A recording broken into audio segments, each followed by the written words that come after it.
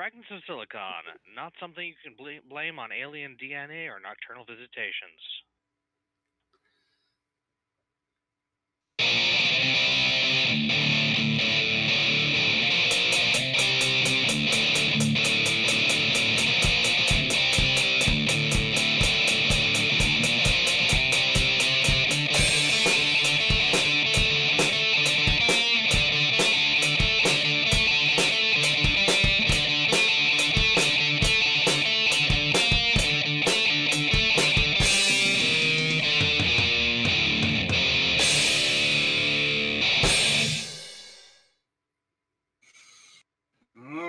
Welcome to another installment of Fragments of Silicon. I'm your host, Adam. Joining me, as always, the regular crew. Let's get to the news, such as it is. Twilight, why don't you start us off this week? All right. Well, yeah, as usual, not much going on thanks to COVID-19, though I can say things are going pretty well at work concerning the mandatory mask wearing order. Thankfully, we've been handing out masks at the front door for customers to wear and offering hand sanitizer as well. So all is well and good there. Besides that, it's been hot. I haven't really done much in terms of gaming for this week, and that's about it. Makes sense. Alex, you're up. It's been uncomfortably hot and humid for the last few days, and is going to continue to be so. So that's been kind of a pain. Have not been sleeping particularly well. Otherwise, my car passed its inspection, although there are some things I need to get taken care of sooner or later, because there always are, so I have to figure out plans for doing that.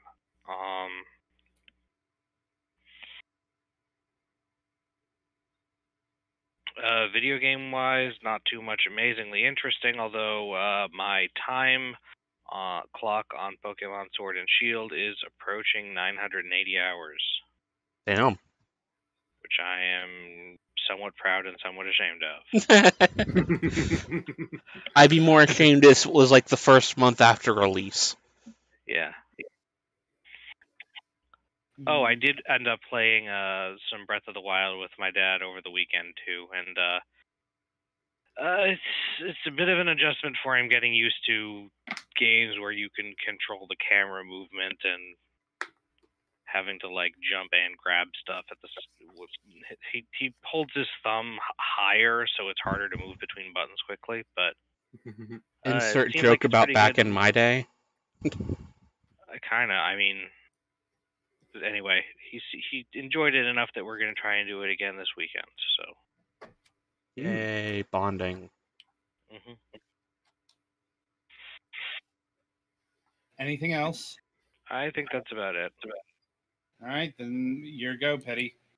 All right, it's been mostly dull this week because, not a whole lot of stuff to do. As far as gaming stuff goes, I beat the campaign of Mortal Kombat 11 and the Aftermath DLC. So that was an interesting story. I haven't done any of the branching paths, though, so I may see about doing that later on. And I've also started playing Code Vein, I believe it's called. And so far, I'm enjoying it a lot better than Dark Souls. I want to make a joke about you thinking the game is about you, but I feel like that's a little on the obscure side, and also I can't phrase it well, so consider it acknowledged, but not really pushed. And yeah, I think that's about it for me. Been really, really slow and rainy. All right, it's my go. I mean, I guess the biggest news is got the rodent problem taken care of. Nifty. So For now. no, it was just the one creature. Yeah. So Is it ever just thank the one? just one rat got into the tool Ah, shed. okay. Ah, Wasn't an infestation. It was the door was left open, and a stray rodent got in. It has, it has subsequently been egressed out. So, and yeah, that's about it from my avenue for current events, though future events. My younger brother is trying to relocate to Florida, and yeah, that's a ball of concern for very obvious reasons. mm-hmm. Like, and I don't think he quite gets how bad it is because he wants to meet up after he relocates. I'm like, Usually we move away from massive disease outbreaks. yeah, but he's in Iowa, and You know what? Yeah, you know what. yeah, I'm just saying, he can't find a job there, so he's moving back here. I mean, Look, fair enough. look, it's not my idea. It's not my call to make. I just hope no one gets sick. And like at best, we would meet at a fucking public park or something because the virus still rages. Mm-hmm. Anyway, so that's about it for me. So that's about it for our news segment. So merrily we shall roll along to the interview portion of the broadcast. So, and this week we have BeeYoo of Whitethorn Game. Hey, everybody. Hey, how are you doing tonight? Doing great. Happy to be here. Thanks for Good to having me. hear. No, not a problem. Not a problem. Right. So, how we like to get started? We like to get to know the people behind the game studio and what have you, and we do that by asking them this question: what got you interested in video games, both on a personal and a professional level? Oh man, well, I've been playing games since I was probably maybe 6. My step grandfather had a computer when I was a kid and had this was back in what, 90, I don't know, 97 ish. And he had a Magic School Bus game. So whenever we came over to stay with my grandparents, he would let us come and play on his computer. So that was kind of the beginning of um, my love of video games. After that, I got an NES console, and me and my brother would play games all the time. So I kind of my first consoles were a 3DO and an NES. So I got to play these like old school games for a while. I didn't get a new console for a long time. So after that, I think it was like a GameCube. Jeez, I think that's the first time we've had somebody on the program mentioned a 3DO growing up. I think I was the only person with one. It was great though. I had Putt Putt and Fatty Bear, and they had a lot of good kids games on it. And Gex. Gex is probably one of my favorites. But Yeah. Anyway, so how did that advance into a professional career, as it were? well, it took some time. So I played games growing up with my brother, and then became an adult and had jobs and kind of got away from gaming for a little while. But then I got a PlayStation 4 and discovered Twitch and fell Mhm. in love immediately with Twitch. I was like, this is the coolest thing ever. I can like live chat with people and play video games and just have a good time and meet people to game with. And that led to being a full-time content creator through Twitch. And then I eventually joined Mixer. And through Mixer, I was at a PAX West at the ID at Xbox event where I met Whitethorn. They were showing off of their game where the bees make honey.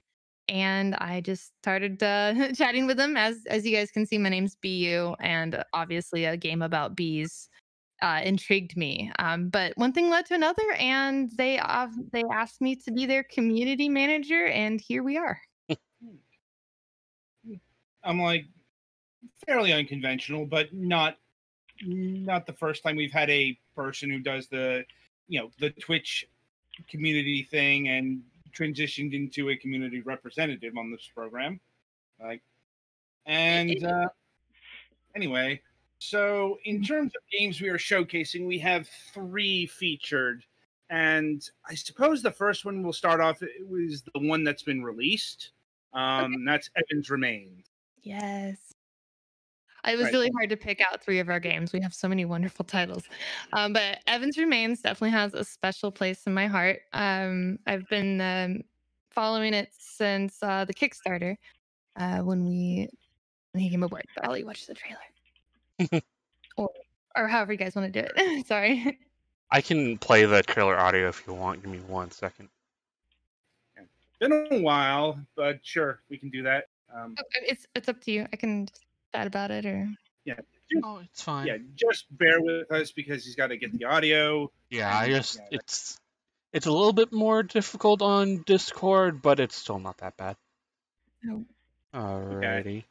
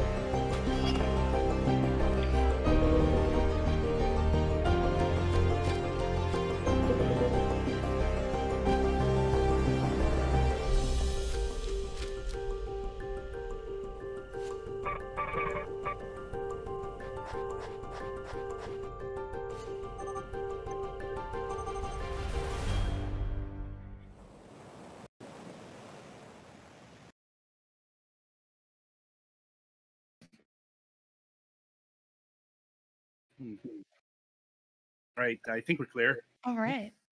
Yeah. So That was zoomed a little weird. I couldn't see the very top, but yeah. Anyway, yeah. So Evans Remains is being billed as a combination of logic puzzle game and action platform. I suppose the first question is, and it's got a narrative inspired by Japanese graphic adventure games. Yeah. I do have to ask exactly what does that mean in terms of inspired by visual novel or what have you? all right. Well, visual novels are visual stories. They have lovely pictures and animations and graphics that go along with chat boxes that you can progress the story as you go. Um, I guess kind of like an interactive book with pictures. Uh, I actually hadn't really played any visual novels, not too many up until this game, so it was kind of a new game genre for me. But I really enjoyed it. I'm not big into reading normally, but having the game to break it up was really nice. So you go through these story, conversations between Dices and the characters around her, and between those, you have these puzzle platformers that you play through. They're hieroglyphs from this ancient civilization, and they all represent a word to a puzzle they're trying to solve. Mm. And like, how do the puzzles lay out in terms of like the words? Is there like an association going on here, like, or do you have to like comb the levels for that particular word or something? They you don't have to like solve what the puzzle means. The story kind of tells you later on that each one represents a word, and it tells you the message that they have to tell. They're trying to find a lost boy. So basically, I'll start at the beginning here. Sorry, I'm a little scattered today. So basically, you start off as this woman named Dices. She finds herself on this deserted island that's supposed to be uninhabited. They had gotten a message from a genius boy that's been missing for a while, requesting her to come find him on this island. So she gets there, doesn't really know what's going on, and she has communication with Upring, which is this big corporation that's trying to find him. And so she has to kind of put that together. So she just wanders around this island and she runs into some people and she has to interrogate them to try to figure out if this boy is really here. But the hieroglyphs or the puzzles, they get in your way, and she likes to solve them. And then later discovers that they're um, part of a bigger story. Okay. And I'm assuming this lost boy is the titular Evan. Hmm. Yes. Right. And um, is there a particular trait that would make him special? Like, I'm assuming like he's a boy genius or something. He's designed some really big technologies. You'll see her later on in the story go into like this crazy portal. They have these interesting communication devices and things like that. So he's designed a lot of technology and then just went missing one day without a trace. And then this is Hmm, the first time they've heard from him since. I see. Now, in terms of any of that technology, do you encounter that on the island? Like, will you encounter some of his inventions that might give you a jumping power up or something like that? No, it goes along with the story, but it doesn't affect the gameplay or the puzzles. The puzzles were left there by the ancient civilization that is no longer there, kind of like City of Atlantis type of situation. But there are various types of blocks in the puzzles. If you noticed a minute ago, she went through a teleportation one. There are some that make you jump higher. Some of the blocks will change the puzzles completely. So, Okay, so there are. It's good to see that there are some jumping puzzles as well. Like a lot of puzzle platformers forget the platforming part. Like, but anyway, now in terms of the visual novels, is that a presentation merely for conversations, or will it have like say choices that affect the narrative? uh, it is linear, so there won't be choices. But it has a lot of twists and turns, and it's very engaging, mysterious. Definitely keeps you hooked. And I'm assuming you can't date anyone in those segments either. Not a dating sim. Yeah. We're rather familiar with visual novels, let's say. Hmm. Like so. Um, now, how long would you estimate that this game would take? Like, is it a short game? Is it a long game? This game usually takes 4 to 6 hours, depending on how fast you read and get through the puzzles. But yeah, it can vary. But our games tend to be short. With Whitethorn, we like these kind of bite-sized games that you can sit down and play for a little while and put down when you need to, go take care of the kids or make dinner. Um, but we like these digestible experiences that leave a little bit of an impact without, needing you to spend, 100 hours in a game. Understandable. Very understandable. Um, and yeah, I suppose I'll see if my colleagues here have any other questions about Evan's remains. I think I'm good. No real questions, but I think the art style is really cute, especially for the action sprites. Oh, thank you. I like the hair wiggles.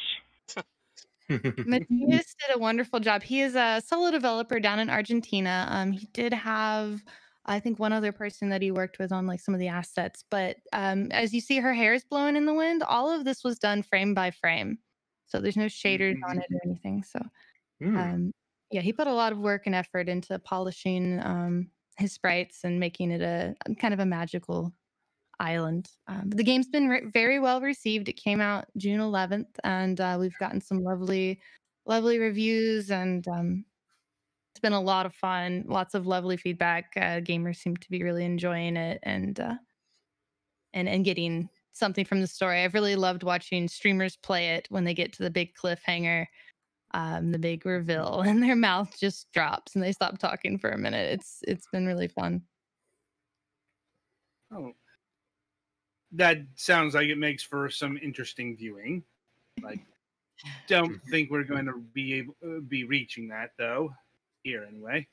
Oh yeah. Anyway, because we do have to shift forward to our second game featured, and it's called Calico. Now, I'll preface the audience. You may have seen this trailer, and indeed the trailer for the third game, in one of the many events that are going on. Like this particular trailer was featured in the Guerrilla Collective that was held not too long ago. That was such a lovely event. They showed so many great games. Yeah, I think my problem with this approach is they do start blending together.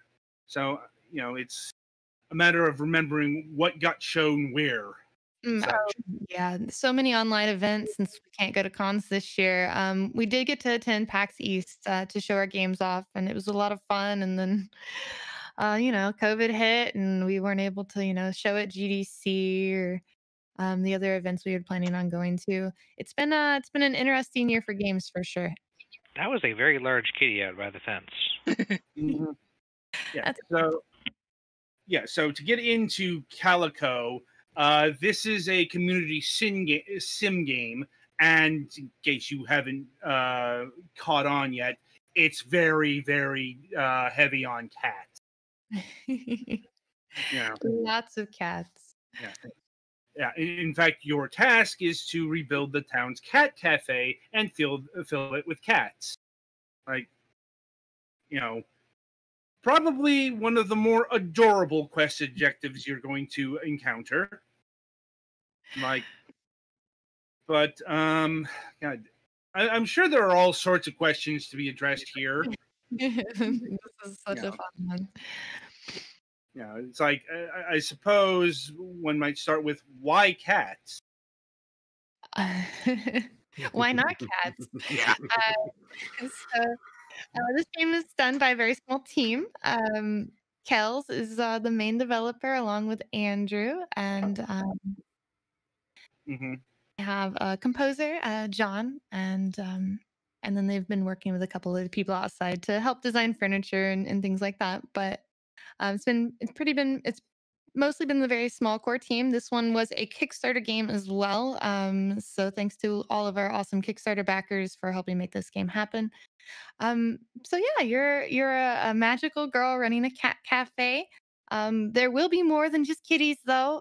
For all our animal lovers out there, there's, as you saw in the trailer, there's going to be foxes and bears and capybaras and ferrets and rabbits and all of your favorite animals. So I think there's something like 30 planned for the release of the game and possibly more coming later.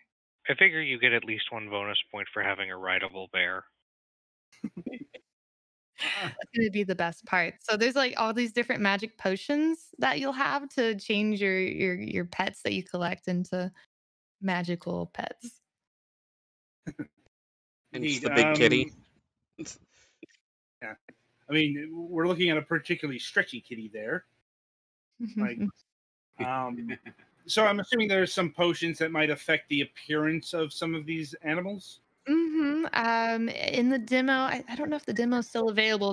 They used it during the Guerrilla Collective, but like there's a cat that's like this galaxy cat that looks like the space colors and stuff. Some of the potions will shrink your animals down into little bitty animals that will go in a terrarium that you carry in your pocket, and you can also shrink down into this little terrarium with your tiny animals. And then they've got one that turns like your cat into a giant ball that you can roll on top of. So there's just there's going to be all kinds of silly things. There's also going to be a lot of toys to engage with the animals. In the demo, you've got like a stick with a ball hanging off of it, and the cats like to play with that one, and a laser pointer. There's going to be a lot of different toys as well for the animals to interact with. So I see there's at least some degree of character creation here, since you have different dress colors and hairstyles. Is that about it, or is there a lot to that? Or There will be a lot to that. Since this is kind of like a dollhouse sim, you can definitely be able to customize your character at the beginning of the game and then buy new outfits and hairstyles and things for it later. They also plan to release a companion app that will just be for designing your character, kind of just like a like a little doll dress up game for your phone. Hmm. well, bonus points at least for having the default / demo character be a slightly plus sized and darker skinned magical girl, because Mhm. those are definitely underserved demographics in the magical girl community. Indeed, they are. Thank you for noting that. I'm really excited to see that because you don't see that in games. Like we talked about earlier, I grew up playing video games, but I didn't have any characters like this in my games, and I think it's going to be really special for people to have that experience where they can relate to their characters. Possibly. Although I suppose the next question that comes up is it is your character necessarily need to be a magical girl, like Mm. be a magical boy? You'll be able to choose your genders and non-binary as well.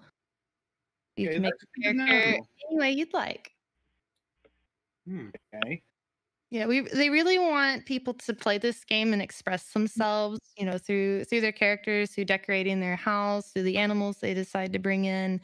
It's supposed to be a very relaxing experience. Play the way you want. You're not having to collect those bells to pay Tom Nook to keep your business open. So they tried to keep it very stress free. So you can just kind of escape into this little magical world. Nothing wrong with that.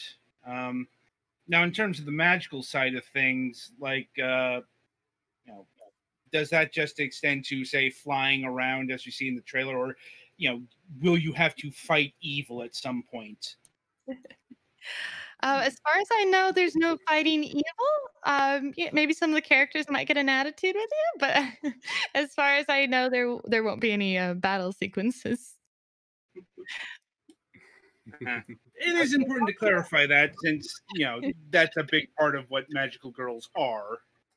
At least some titles, Oh, so yeah, but definitely very powerful magical girls out there. I mean, you know, we could get into a dissertation about what magical girls were, what magical girls are. Like, magical girls didn't actually like start off fighting evil. It was much more like this slice of life comedy situation.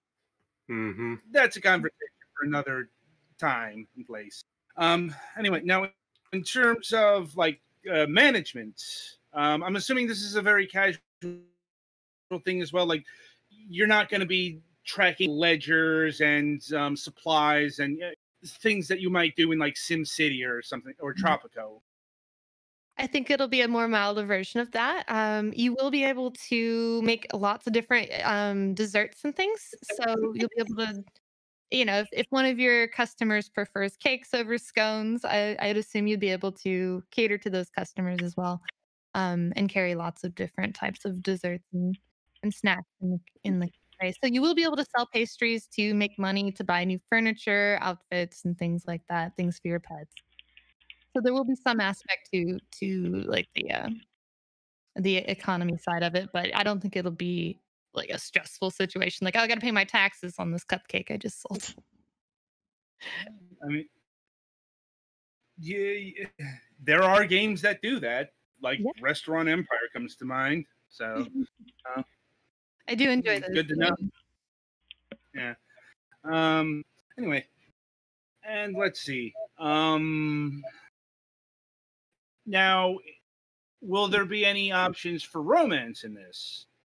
Ooh, that's a good question. I actually don't have the answer. I don't think I've ever asked Kels about romance. There will be questing and making friends with the villagers and things. There's going to be lots of different NPC characters to interact with. I am not sure if you'll be romancing them or not.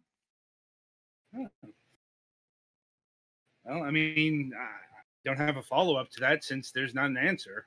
I will have to find out. Duly noted. Duly noted.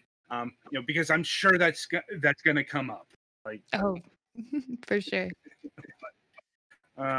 anyway, now in terms of like food served, is it all going to be sweet stuff, or will there be savory items as well? I'm gonna guess there'll be some savory items. I haven't seen the list in a while, but Kels is very active with the community, especially in their Discord. So I'm sure if there's a demand for some more savory items, I prefer savory over sweet myself. I would assume there might be. There will be mini baking or mini games throughout Calico, along with the baking mini game. I do believe there's going to be some gardening and other little things like that that you would expect in kind of these relaxing titles. But I haven't seen them yet, so they're keeping them secrets.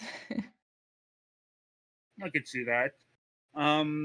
This was another aspect that not sure that can be talked about at this point is like modes. Like, is it just going to be, say, a casual a freeform mode, or like is there going to be a story mode, an objective mode, like where you have to like get a certain amount or build a certain thing in say 3 years?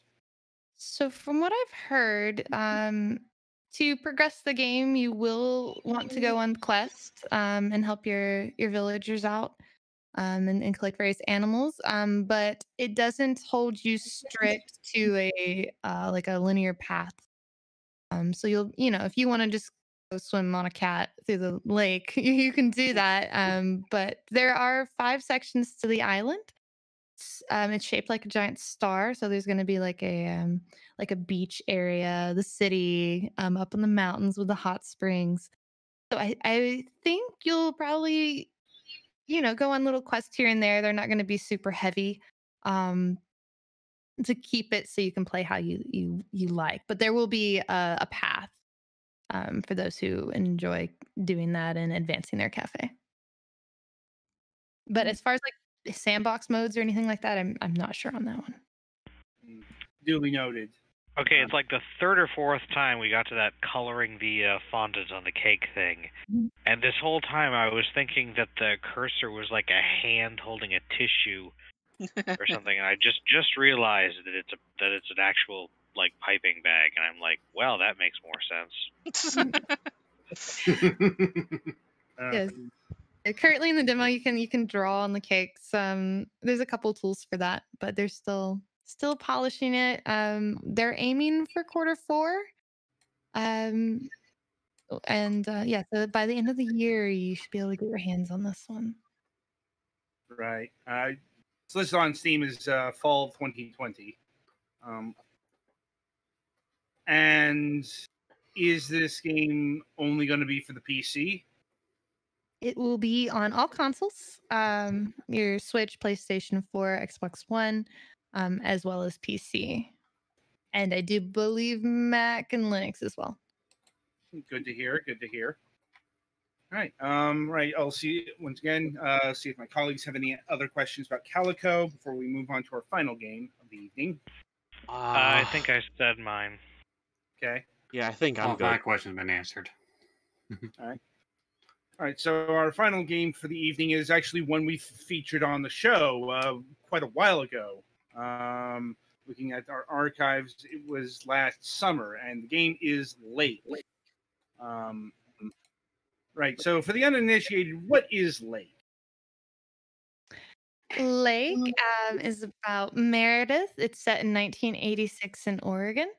She has been working hard in the big city, and she's burnt out and needs a break from it, from all that stress and hustle bustle of the city. So she moves back to her hometown to be a male person,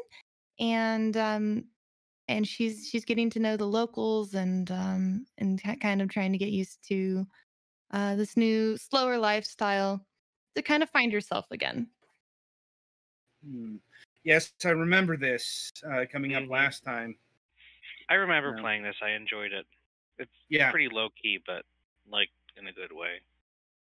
Yeah, when we talked to Gamius about it, they gave us like a alpha. Oh, really? Which Oh, that's had, cool. Uh-huh. And yes, this is the one we had to record twice. Yes. And I think that episode had some audio problems you were having that particular day. Mm-hmm. But anyway, so how did Whitethorn come across the lake? That's a good question. So Whitethorn usually we have an email that people can pitch us games to. I I do community management, so I wasn't involved in the relationship that formed between us and Gamius, but I'm glad it did because this game is awesome. So yes, a lot of times what games do, they'll pitch us their games looking for funding or porting. Publishers do various things. Some of them have, some of them just front the money. Some of them do a lot of the, they help with the development of the game as well. But yeah, so I guess we just got in contact, and it ended up being a good relationship. Good to hear. Good to hear. And yeah, from what we experienced last summer, the game is pretty low key, but pretty interesting. You know, I've enjoyed watching the graphics improve as the game's been in development. I'm sure last year when you played it, it was probably a little bit more simpler. But they keep adding these little details and things that really are bringing the world to life. yeah, this definitely looks sharper than what we encountered last summer. Makes sense. About we're talking about a year's worth of development time. Mhm. And let's see, it's hard coming up questions that we didn't ask last time around, because and it's doubly so because we're familiar with what the game is and such, but the audience may not necessarily be. But yeah, have you experienced playing Lake yet? I actually haven't. I know this sounds bad. We had it displayed and you could play it at PAX East, but sometimes I just like to wait till closer to time to play some of our titles. But I did watch a lot of people play it. Yeah, I have not got my hands on it, but I really love the concept of it. It's a short game, kind of like Evans Remains. You play through it, Mhm. in a couple hours. But what's really neat about it is you can play it again and again, and the town's alive. So whatever you're doing on one side of town, things are still happening on the other. So when you play through it again, you can encounter a totally different story because you're meeting, different people and making different choices. So there's a lot of replay value in this game. Yeah, I ran into in the two times I played the alpha, there were some events that I missed out on the second time that I got to the first time because I went a different way and didn't get to that part of the route until later. Mhm. And well, we do have a question from the chat. eWizard asks, "Can you play the Ghost Blasters arcade game within it?" Oh, I hope so. That would be really cool, wouldn't it? I'm Yeah, gonna go message them right now. I don't know. That's really fun. I'm hoping that you can pet the cat. There's a kitty cat on the porch, and if I can't pet the cat, I'm gonna be a little upset. I think it loses like 30 points if you can't pet the kitty. Right? I know there's like a website that has like a "Can you pet the cat" index on.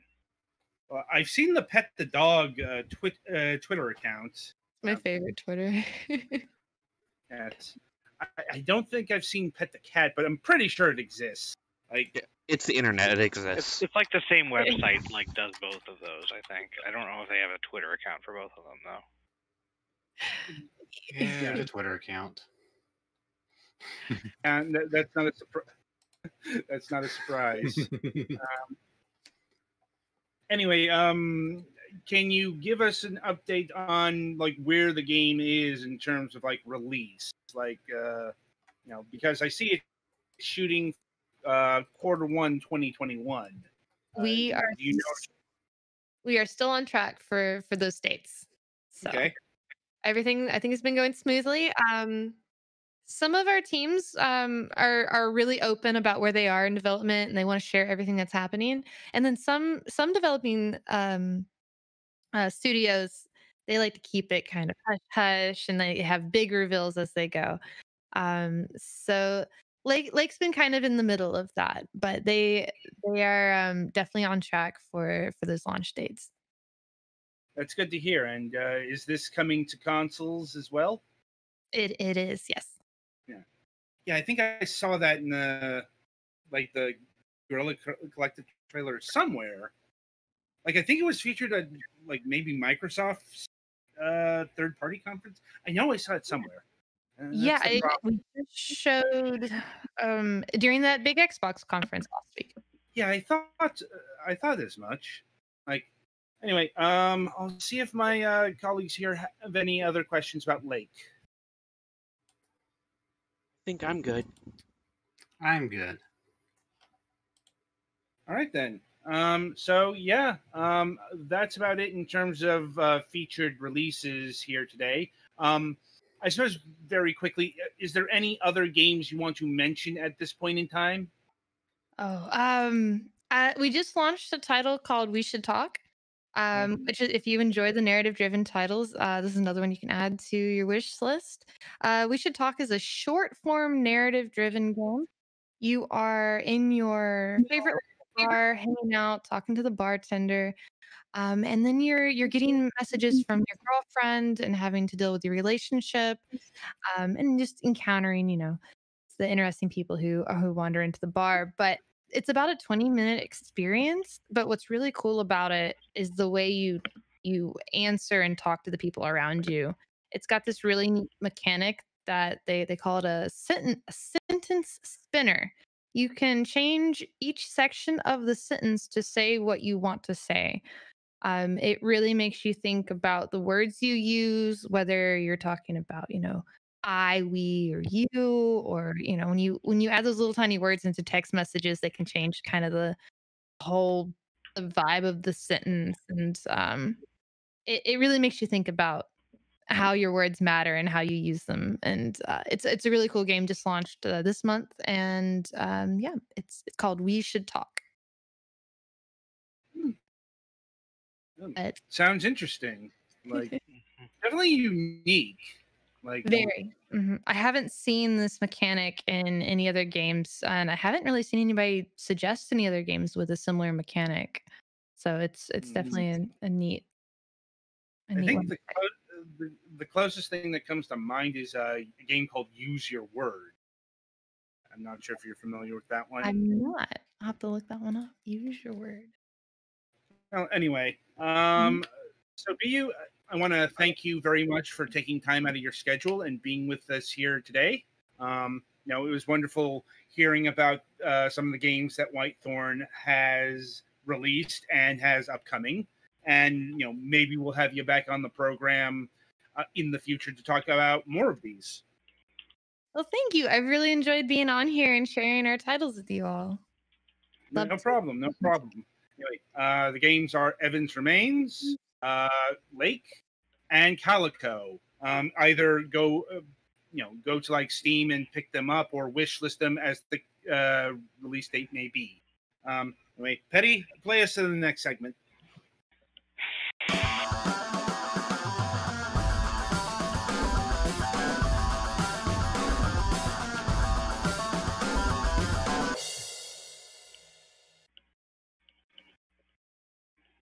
All right, welcome to the topic of discussion. This is the part of the show where we, talk about something related to the video game industry. Sometimes it might be something that happened. Sometimes it might be, a past game or whatever. This week we're talking about the big Xbox reveal. This is the second one of the summer. This was the first party reveal, as it turns out, because it got announced, I think, today, maybe yesterday, recently, that they are going to be doing another one of these in August.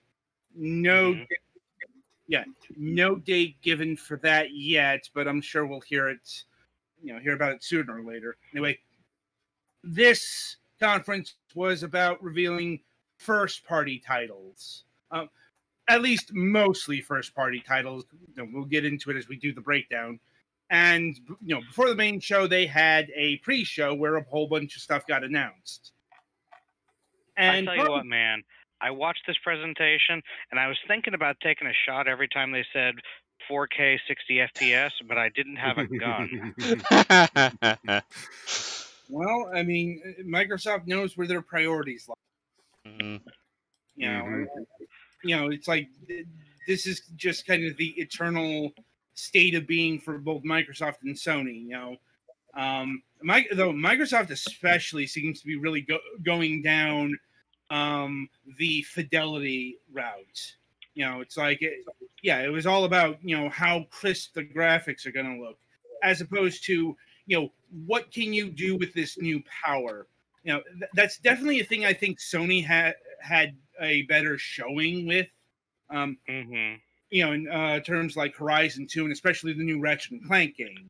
Well, I remember when Sony did their reveal, I talked a lot about how I liked that their thing about our graphics are so much better, especially for backgrounds, that they didn't just use that to show off like super realistic backgrounds. They also did really detailed and colorful like arty backgrounds. Microsoft mostly did what I was afraid Sony was going to do. Like, meaning they're mostly showing off, wow, that sure does look approximately photorealistic. Yeah, you're not wrong. Like, but anyway, getting into the actual announcements from the pre-show, certainly the biggest things to come out of that were at the beginning and end, where Dragon Quest XI-S is coming to Xbox Game Pass and the Xbox ecosystem, and also the 11S is coming to the PlayStation 4 and the PC as well in December. This is a mixed bag because okay, on the one hand, we're getting the enhancements, we're getting the orchestrated music, which has been a big point of contention with Dragon Quest XI Vanilla, because like the composer very explicitly did not want that the orchestrated version of the Dragon Quest XI soundtrack released outside Japan. Like, but he's a horrible person, so good. Yeah. You're not wrong about that at all. But mods have been made for Dragon Quest XI on PC to reintroduce the orchestrated version, and Square Enix has hit that with a DCMA strike. Like, it's heavy shit to be playing around with that. That's how adamant he was about this music not escaping Japan. So, good that's being fixed. The 2D to 3D thing is going to be there. All the S stuff is going to be, unfortunately, that also means that the visuals are going to take a downgrade because this is based off the Nintendo Switch. And, of course, people are pissed off about this. And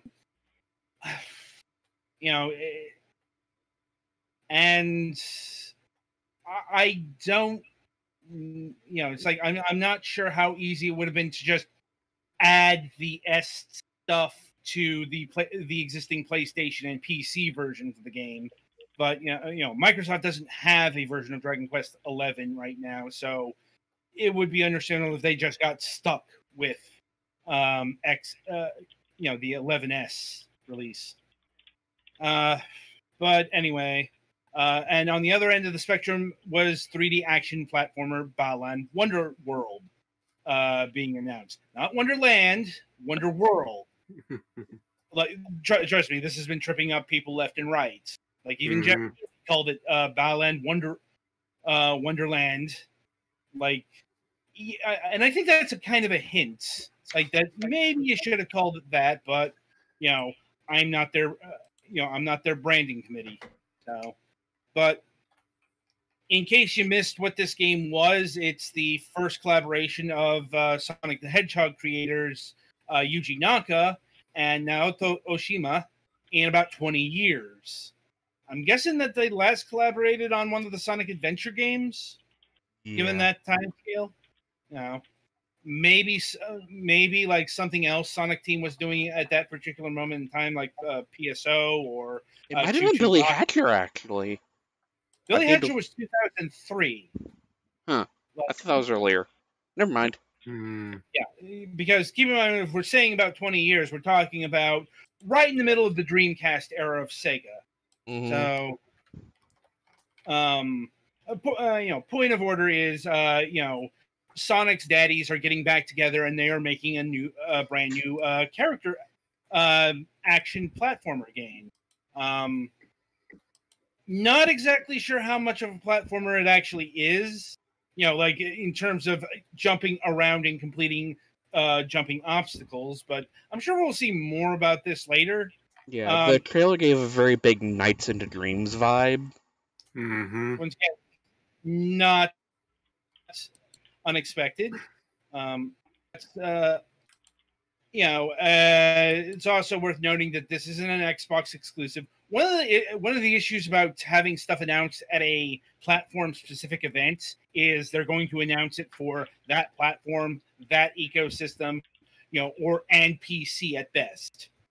You're not going to get, it turns out Balan Wonderworld is coming out for the Nintendo Switch and PlayStation 4 as well.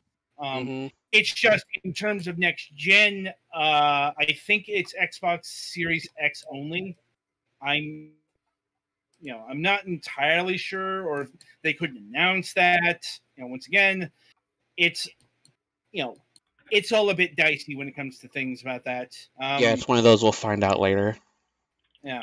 Anyway, rounding out the pre-show announcements, we had free-to-play FPS Exomecha announced, coming to Xbox next year. Turn-based adventure game Echo Generations coming to the Xbox Series X in 2021. And Hello Neighbor 2 is coming to Xbox Series X. Okay, Halo Neighbor would be kind of an interesting concept. Microsoft may have an opportunity there. Thinking about it, it's like, and if I shift to Halo, because getting to the main show, front and center, first thing shown off was Halo Infinite. Like, not surprising, Halo Infinite's going to be the flagship release for the Xbox Series X. And they did show off gameplay. They showed off, about 8-9 minutes of gameplay, I think. And my impression was, that looks like a Halo game, all right. I mean, it looked fairly decent for a Halo game, but also I do not care about Halo. About where my level of interest lies in Halo. Granted, I'm not most people, so obviously interest in this is the highest out of everything that was shown in the Xbox conference. Well, yeah, there was a huge I'm mostly Nintendo and PC games interest asterisk on that. No, I get that. I'm just saying, in terms of what Microsoft was showing off, in terms of like trailer views and other metrics, Halo Infinite, the clear superstar. In terms of graphics,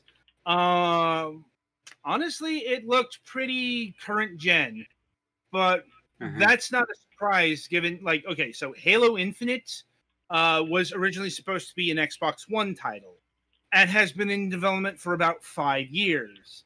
And the scuttlebutt behind the scenes has been, it's been a rocky development, which seems to be the case for every fucking 343 Industries Halo title. Yeah.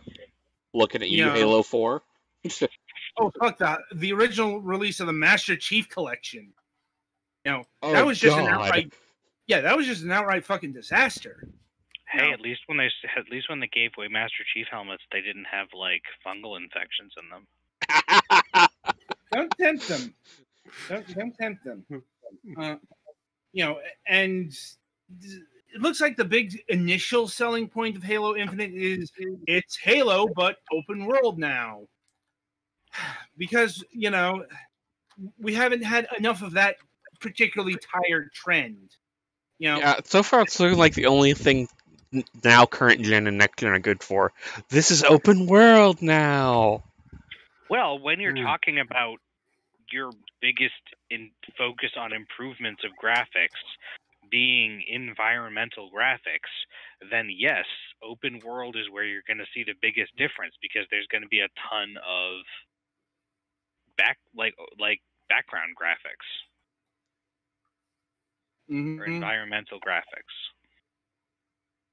But here's the thing: like Halo Infinite, it's not just they're having an open world. It looks like it's the most staid, safe kind of open world you can have.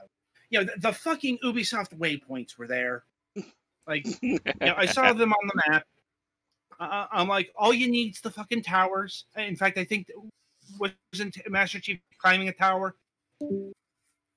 I actually missed that. Hmm.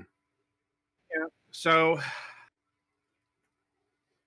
you know, it's like it's more Halo. So it's got that going for it. It's just in terms of, you know, next gen experiences, it's not really providing anything new. But I suppose that's, you know, that's kind of the Microsoft way, maybe. You know, and it's one of the reasons why I'm so not excited for next gen, because, you know, what next gen used to be about was not just graphical fidelity, advancing of technology. That was a given. You know, it's about providing gameplay experiences that you couldn't do on previous generations of consoles. Yeah, like the jump from, you know, early 32-bit to, you know, PS2 era. Holy shit. Yeah, it's like, you know, that kind of jump in processing powers made the open world game as we know it today possible at all. Mm-hmm. You know, I mean, you could make the argument that that thing kind of existed back in the PlayStation and 64 era, like, you know, the Legend of Zelda. Although calling that an open world thing is interesting, and like even like the PlayStation 2. But, you know, like graphical fidelity is the most boring of technological or gameplay advancements. And that's all that's really been happening basically since the like 360 PS3 generation. Yeah, I'm like, I guess we got a little more cloud integration, but well, here's the thing. Like gameplay innovation and all that stuff's been more on the indie scene than, you know, the AAA stuff. Because, well, yeah, that's the thing. The AAA games, because they're so expensive, are to a large extent very conservative in design and what kinds of stuff they're trying. Most of the actual, like, people willing to take risks are in indies. Right. And, you know, getting back to the AAA set, you know, it's getting ever harder to build AAA game. You know, more man hours, more everything. You know, and this will segue into the next announcement, which was State of Decay 3. They showed off a CGI trailer for State of Decay 3. And spoiler alert, most of what they showed off here were CGI trailers, because State of Decay 3 is apparently in pre-production or something like that.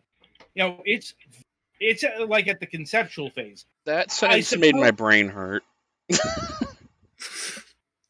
I suppose it being the third State of Decay title makes the conceptualizing pretty easy. You know, it's a zombie game. It's probably going to be another zombie game. Maybe involving zombie ears, but that's another problem with CGI trailers. They're not actually representative of what was shown off. That's another thing. A lot of these videos, like, said that they were in engine. That doesn't necessarily mean it's going to actually look like that when you're playing it, because a lot of the times they do things with the camera that let's be frank, would be really fucking annoying if the camera did while you were playing the game. Or, they can just downgrade the graphics or something like, Mhm. Yeah. Like, it's like that's, the original Watch Dogs, for example. Anyway, probably the most impressive thing in terms of visual fidelity was the Forza Motorsport showcase. Because they actually showed in-engine stuff. I think this is Forza Motorsport 8, if I'm remembering correctly. Something And like that. they have touted it's gonna be 4K, 60 FPS, and it's gonna have ray tracing support. Ooh. Lest we forget, that's the other big buzzword of the next generation, ray tracing. And I admit that is one of the more interesting things being developed, because that is progressing things forward in not just, oh, hey, look, the graphics look sharper. Because if you don't know what... I will. While I do not care about like photorealistic games, the Forza game did have some of the most realistic graphics I think I've ever seen. So in that end, this is what ray tracing is. Ray tracing is basically to get more naturalistic lighting into games. And the results have been pretty impressive. Like Minecraft, for example, looks very different with ray tracing on. So, this is why it's some of the hot new technology. How prevalent it will become remains to be seen. Let's see. Rare was up next, and they showed off Everwild again. I got to admit, I forgot this game existed. We all did. And so this is another CGI trailer, because apparently Rare isn't exactly sure what Everwild is going to be. Like, apparently they're still kicking around ideas for it. So, that's great. And it's like, oh yeah, that maybe you shouldn't have announced this if you're still conceptualizing what Everwild is. This is why people get frustrated with games sometimes. You announce it when it was clearly not ready to be announced, and 4 or 5 years later, like, oh, hey, that's still in development. Anyway, Tell Me Why, which is the new collaboration between Microsoft and Don't Nod. Pretty much the new Telltale games since Telltale died. They're the ones who are keeping alive the episodic adventure game thing. And indeed, Chapter 1 is getting released on August 27th for the Xbox One and PC. Tell Me Why, that's the adventure game series that's starring the non-binary protagonist, if I'm remembering correctly. Or no, I think he was... I think trans character.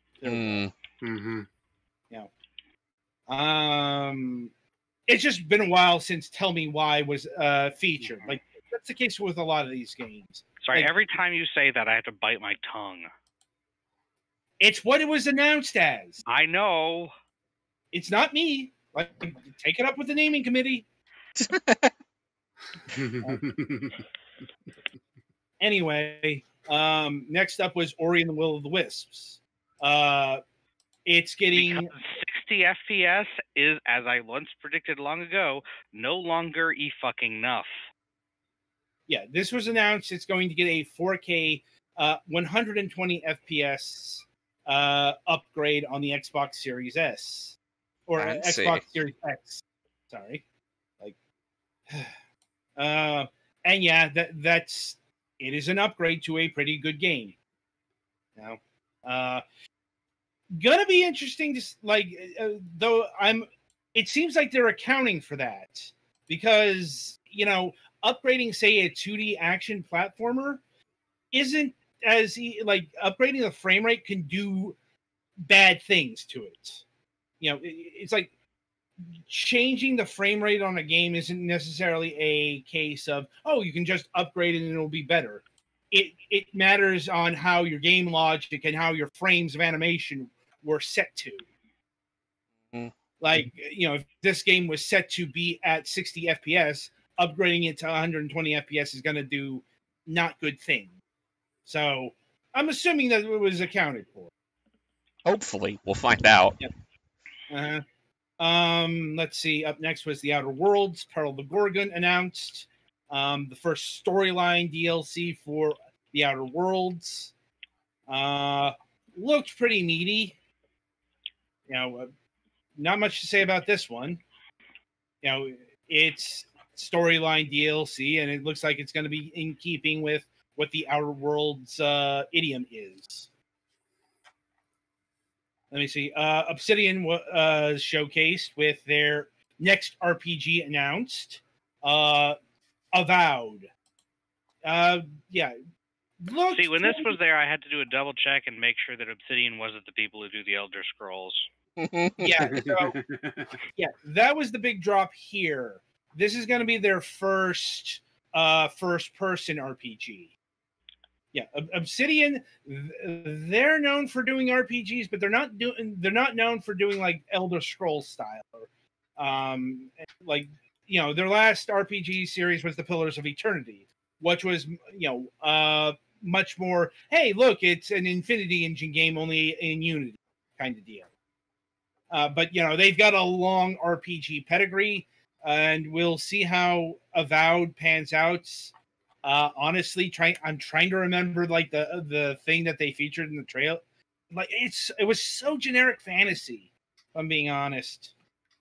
Let's see. Next up was As Dusk Falls, which is, I'm trying to I think it's this seemed to be maybe not necessarily a narratively driven adventure game, maybe character driven, because like the studio that's developing this, they're made up of Quantic Dreams vets, which worries me Very much.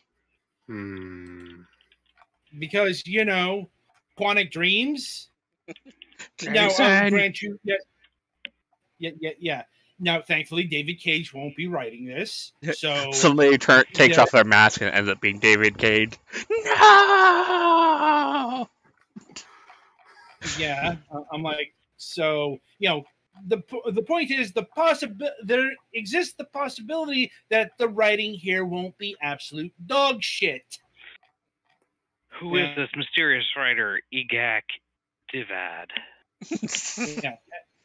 Yeah. So getting into more details of who is working on the game, it is Interior Night. They're based in London, which is interesting because Quantic Dreams is a French studio, but we can assume they have branches elsewhere.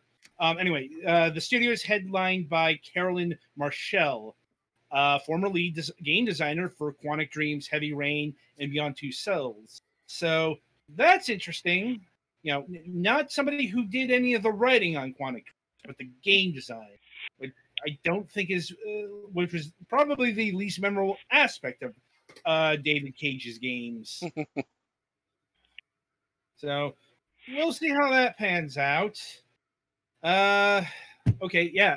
Probably my favorite trailer, my favorite thing at the show was Double Fine showed up with a new trailer with Psychonauts 2. I really enjoyed the first Psychonauts game. One of the better platformers I've played, and I'm really impressed with how Psychonauts 2 is shaping up. It also involved diving into the mind of a brain in a jar, so we'll see how that goes. Psychonauts, I'm thinking. Yeah, probably. Yeah. And yeah, it was also announced Jack Black, unsurprisingly, is going to have a role in the game, and seems to be singing the title theme track to Psychonauts 2. Jack Black's been a big collaborator with Double Fine since Brutal Legend, if I'm remembering correctly. Mm-hmm. So, and he's also like the voice of the Will of the Wisp thing in the game. But game's been delayed to 2021, unfortunately. But COVID's having that effect on things. As long as it comes out at this point.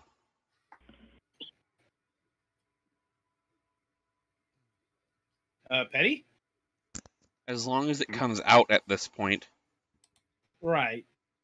Also worth noting, this game is coming out still on the PlayStation 4 and the PC. They are still obligated to do that because this was a game that was not only announced but pledged to Kickstarter backers to come out on those platforms, and thus has a legal obligation to do that. There have been games that have not, but they are very frowned upon. So this is the difference between a legal obligation and not a legal obligation. If there's a contract saying you have to come out on it's like Wasteland 3, that still needs to come out on the PlayStation 4 because that's what they contracted with Deep Silver to do in Exile. So, because a contract cannot be altered by a third party that purchases another party. It's like if they do make changes, that has to be wrangled out legally. Anyway, moving forward, Destiny 2 is hitting the Xbox Game Pass in September, alongside the latest event expansion thing, Beyond Light. It's Destiny 2, so I could not give a fuck if you paid me to. Yeah, but I kind of like the gameplay, but the story, which is weird because it's a Bungie game. Yeah, I guess I can say that, yeah, I will agree with the assessment that Bungie's art direction is still 10 times stronger than 343's art direction. Mm-hmm. Because, Destiny 2 looks better than Halo Infinite. Not necessarily from a fidelity standpoint, but I just noted, the art direction looks better. When I saw Destiny 2. So, maybe surprisingly, in terms of in terms of viewership and other data metrics, the highest charting non-Halo Infinite thing from the Xbox conference was Stalker 2. Which is kind of surprising to me because I know the Stalker fan base is pretty rabid, but I didn't think that there was that many of them, especially since it's been about 10 years since the Stalker game came out. Yep. Though this definitely came across as this is a thing that is alive kind of deal, because Stalker 2 has been, let's just say, in development hell for a long time. Mm-hmm. But I know some people who are very excited about this, not the least of which is our friends over at Night Dive. Anyway, probably the most interesting game that wasn't, say, Psychonauts 2, or if we're taking the pre-show into account, were these games, Dual Reality and The Gunk. A Dual Reality game, The Medium. It's like that. It looked weird because when they were showing out the game, I kept thinking, okay, is this a comparison video? Is one side of the screen supposed to look that one much better than the other? Which, yes, it kind of is, but that's because that's what the gameplay is. Right. I'm just saying it's one of those, but no, you are actually playing that simultaneously. Yeah, the simultaneously part is what kind of puts me off a little bit. Understandable. Yeah. See, what I'm wondering is if you're supposed to play it with a divider in the middle of the screen, so one of your eyes is seeing one side and the other eye is seeing the other side. I'm guessing that's one of those details we'll learn as it goes along. As far as the Gunk goes, so this is being developed by the SteamWorld Dig developers. So, that's why it has so much personality to it. Like this, series, especially a cartoony personality. I I'm not exactly sure. Like, I'm trying to remember if it was just CGI or if they actually showed off what this game is supposed to be. Also, been a while since we've gotten a game with a title like The Gunk. Yeah, and worth noting that the Gunk is a full Xbox ecosystem exclusive. No PlayStation here. Yeah. So now these are also like the third-party collaborations that they showed off. And these are all of these were Xbox console exclusives, or they are launching first on Xbox. However we define that term in the modern time, not including PC. Anyway, Warhammer 40k Dark Tide was announced. If you're familiar with Vermintide, this is basically that, but in Warhammer 40k. And moving forward, the Tetris Effect Connected was announced, a multiplayer version of the Tetris Effect. I'm also assuming this is why the Tetris Effect hasn't hit Steam yet. It's not Tetris Effect 99. No. Maybe? No, I think it's more multiplayer. It wasn't that multiplayer. Yeah. Though I'm not sure that if they announced how many players are going to be connected. Find out. Yeah, that's the thing. So I can't say if it's not going to be like Tetris 99, but with neon. All the neon. Yeah. Phantasy Star Online 2 New Genesis was announced for 2021. Which has some people very excited and a lot of people puzzled. Probably more notable, Phantasy Star Online 2 is also coming to Steam on September 5th with some exclusive Steam content. So, people will be able to purchase this from a store that people actually use. Because it's already on the fucking Microsoft store. But, that would require using the Microsoft store. And to say it was broken would be an understatement. Yeah. I've experienced that. It is. That's why I'm staying away from it for now, because, no. Yeah. Never again for me. Yeah, thankfully, we use the Microsoft Store for like one game review. I hope never to do that again. Mm-hmm. Let's see.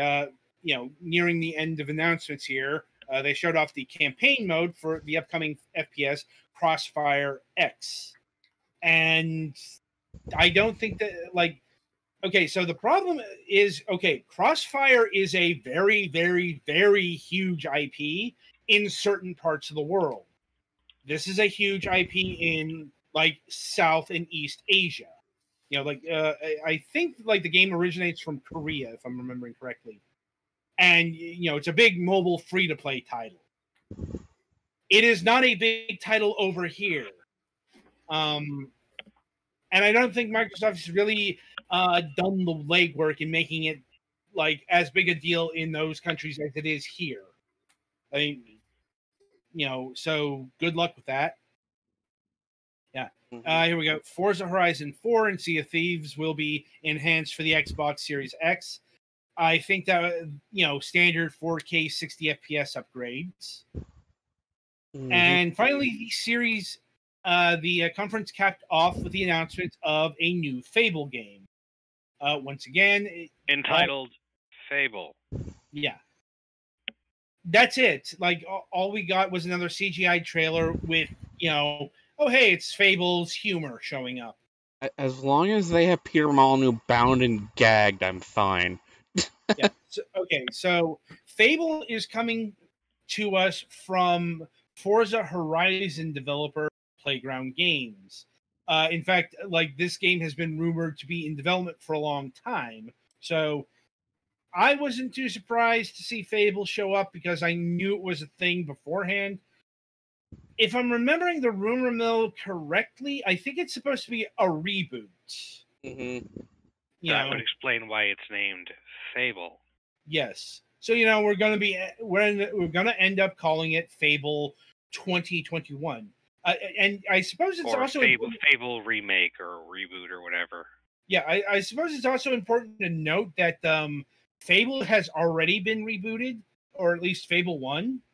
They did an Xbox 360 remake that was, not as good.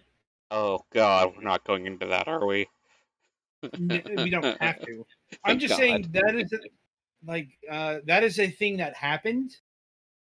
In fact, that was like the last released game from Lionhead Studios. Not the last thing they worked on.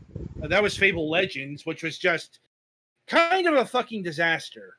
The biggest oof. One of them, like a $75 million oof, Mhm. if you believe the rumors. $75 million to develop a free-to-play game. Yeah. That is the reason why Lionhead is not a thing that exists. Yeah. And in case you want to know what the previous Fable remake was called, it's Fable Anniversary. It's technically available on Steam, but it's not worth getting because it's broken as hell. And you can also get Fable The Lost Chapters for way, way, way less money. And they have mods to give it pretty close to the same graphic fidelity. Yeah. Just looking at the prices here, Fable Anniversary is $34.99. Fable The Lost Chapters is $9.99. That's, and that's not even going into DLC. Mm-hmm. But it's like and when you get on sale, like I think I saw Anniversary for $10, and The Lost Chapters goes for $2. It's like just buy The Lost Chapters on Steam. Mm-hmm. Until they break its compatibility with insert current operating system, just get Lost Chapters. Well, that shouldn't really that's a concern for a future day. Yeah, that shouldn't happen anytime soon. Yeah, like future versions of Windows or whatnot. Mm-hmm. Like how you can't run some games designed for Windows 95 on Windows 10. Yeah. Yep. Anyway, in terms of first-party showcases, I believe they said that 9 studios out of their first-party lineup showed off things. Because thinking about it, was Hellblade? No, Hellblade 2 was there. Mm-hmm. Yeah, it's like, no, this list is missing Hellblade 2. In fact, they released a developer diary after the show. That also looked pretty decent as far as I can say as someone who never played the original, but heard good things about it. Well, it's kind of the opposite of what the Hellblade 1 was in terms of scope. Hellblade was supposed to be the start of this AAA indie idea. And you can see how well that ultimately worked out because, Ninja Theory ended up selling out to Microsoft for more resources. Because it turns out if you want to make a game with AAA trappings as an indie, you're going to need funding, and the easiest way to get funding is by being less indie.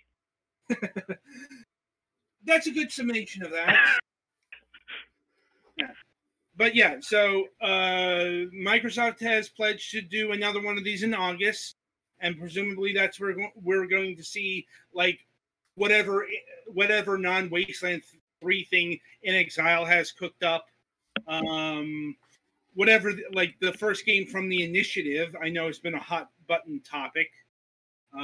Compulsion Games hasn't had a game announced.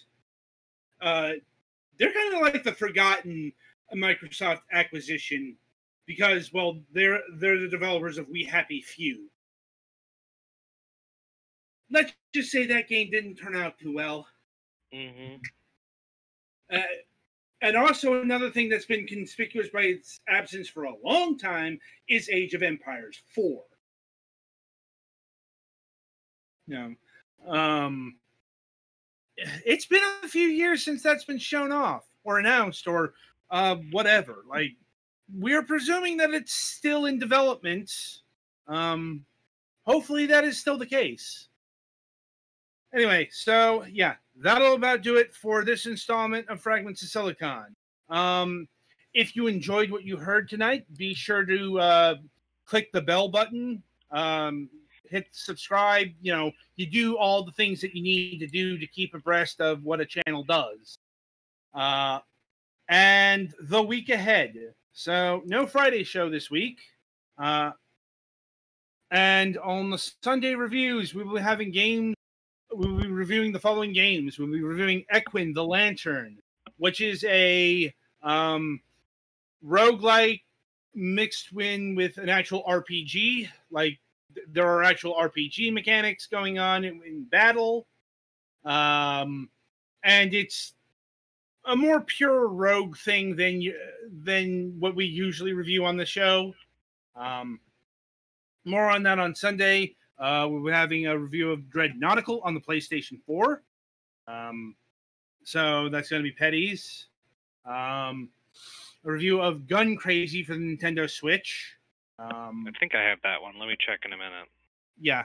Well, I know I got a copy for Petty and myself because it was pretty dirt cheap during the Steam sale. Mm-hmm. It's another Radalakia game. Just gotta put that forward. And Roki. Roki is a narrative-based adventure game that is based off of Scandinavian legend. Mm-hmm. And also worth noting, it's an actual adventure game with actual puzzles. It's not a, let's just say, one step up above a walking simulator thing where you technically have actions and puzzles, but it's more insert the thing to the thing. Like, or a visual novel where you can manually walk around. Something like that. No, it's like there are actual puzzles that I have to figure out and use logic to solve. Hopefully no pies to throw at Yetis. I haven't encountered anything that brain twisty. Honestly, I'm having the biggest problem I'm having with the game is it's a bit unfocused in its design. But more on that on Sunday. So until then, I shall wish you good gaming.